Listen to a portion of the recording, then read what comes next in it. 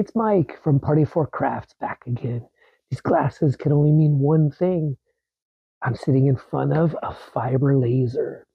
It's been a while now. People have been asking me to review a fiber laser. I've reviewed diode lasers and several CO2 lasers, often comparing them to Glowforge. This is a fiber laser, and I'm going to talk a little bit about what fiber lasers are, what they do, how they're different than a CO2 laser, and why somebody would want to get one. And then I'll do some more how-to videos later. This will be more of an informational video. Show a couple little demos of it working and talk a little bit about the software.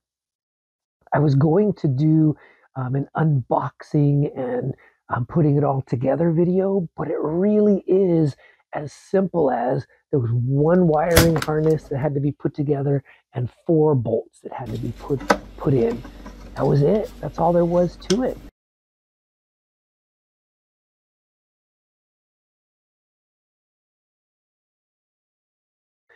Installed some software, and I was ready to go. It does come with EasyCAD software, but most people use Lightburn, the Galvo version of Lightburn, which is a small upgrade to an existing Lightburn. If you have a CO2 laser for, I think it's $30, you can add Galvo to it. I will be showing you Lightburn when I do my demonstrations. I started out in EasyCAD, but you cannot have EasyCAD 2 and Lightburn both installed on your computer at the same time.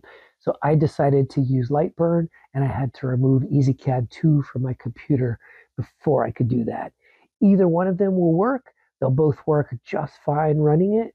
But I use Lightburn on my big 100-watt laser, so I'm already fairly familiar with it. So I'm going to use Lightburn on this laser as well. So what did I mean when I said that you get the Galvo version of Lightburn? What is a Galvo laser? Well, with CO2 gantry lasers, you have a head that moves back and forth. And it's really limited in how fast it can move back and forth by its weight and the belts and the type of motors that it's using. All of those things limit how fast it can move.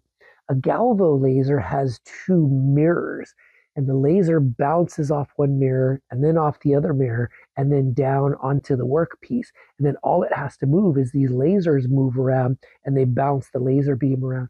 And these lasers can move around a lot faster than a head can move back and forth. So Galvo type lasers like this fiber laser from Haotian, this fiber laser is a Galvo type laser that has the mirrors in the top. The negative with it is the mirrors have a limited range. So until you get into the really industrial side, you have kind of a small area that you can engrave and cut in. With this one, it's 150 millimeters or approximately 6 inches by 6 inches is about the size that you can do. Fiber lasers versus CO2, the big difference is fiber lasers can engrave metal. They can engrave into metal, and they can cut really thin metals like foils and maybe a little bit thicker than foil. But they can engrave into metal as opposed to CO2 lasers, which can't touch metal unless you put a spray on it and then it can mark it black. But these fiber lasers, they can burn the coating off of a powder coated metal like this, or they can engrave into the metal itself. You can, by changing the power and the speed settings, you can get it to come out either white or gray or close to black, depending on the settings that you choose. So the speed and the ability to engrave metal are the 2 really big advantages of a fiber laser. It's also pretty portable. This one's a little bit heavy. It's maybe, as it stands right now, maybe 45, 50 pounds. I think the crate that it came in with everything was around 150 pounds. So they could be taken to a craft show or something like that to engrave tumblers right there, custom tumblers engraved as they sit and wait for it. The one that I got does come with a rotary, and the rotary would go right here on this platform, and this platform is filled with threaded holes. You can bolt the rotary down to it, or you can bolt handles down that will hold things in place. So that's a nice solid surface. This is really thick, solid metal that you can put those things on. I'll show you what the rotary looks like here. This is called a chuck rotary. This device in the front is called a chuck. And you put a tool in and turn it, and these open and close to hold on to tumblers or wine glasses or pencils, whatever the case may be. The other kind is the one that has two long wheels at the bottom, and the wheels rotate and spin it around. Those are called roller rotaries. They each have their place. Roller rotaries are cheaper. Chuck rotaries are stronger and more solid, and they're better at things like with handles. You couldn't do a coffee mug really on a rotary because the coffee mug handle will hit the long wheels. Where with the chuck rotary, you could spin it 360 degrees and it'll be just fine. So in a future video, I'll show you how the rotary works and what we can do with it. There are some negatives to the fiber laser as well. As you can see, there's no exhaust. You would have to come up with some kind of exhaust yourself to do that. Most people don't do a lot of wood and acrylic with their fiber laser. They do mostly metal and powder coated metal, so there's not a lot of smoke given off. But I could tell you, even when engraving metal and powder coating, you can smell it and kind of taste the metal in the air as well.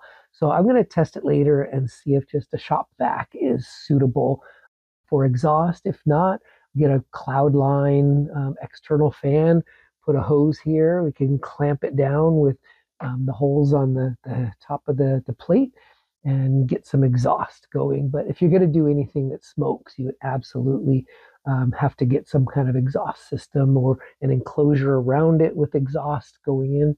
You always have to wear your glasses because this is not enclosed and the laser could bounce off of something and get in your eye, and you wouldn't want that.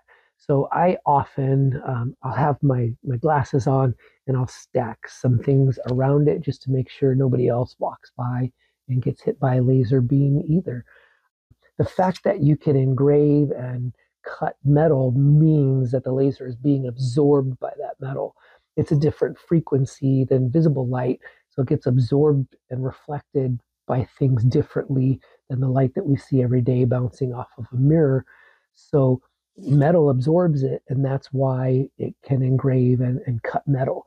So you don't have to really worry about the laser beam bouncing off of the metal itself, but it could bounce off of other materials that do reflect this frequency of light. So I'm looking forward to showing you how this Haotian fiber laser, this is a 30-watt fiber laser. They go anywhere from 10 watts, 20 watts, up to 100 watts before you start getting into really commercial fiber lasers that are huge and can cut thicker metal. I look forward to showing you how it works and demonstrating things to you. In the comments, please tell me, what would you like to know about this fiber laser? What would you like to see if it can or can't do? What would you like to learn how to do on it? And so far, it's been pretty simple. I've done a bunch of tests to figure it out, get it all aligned, and that one didn't have anything.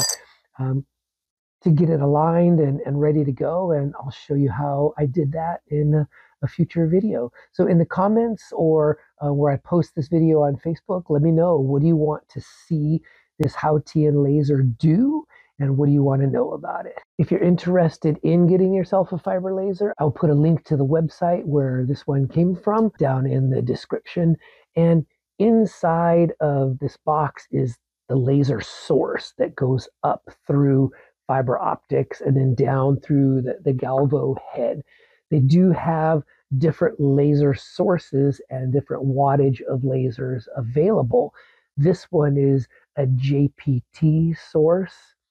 That's the brand name. JPT is the brand name that makes the laser source. And there are other laser sources like Rakis that are available when you get them. And there's also different wattages. I think they offer 30 and 50 watts in this package and in this kind of mini fiber laser. All right, I'll see you on the next video.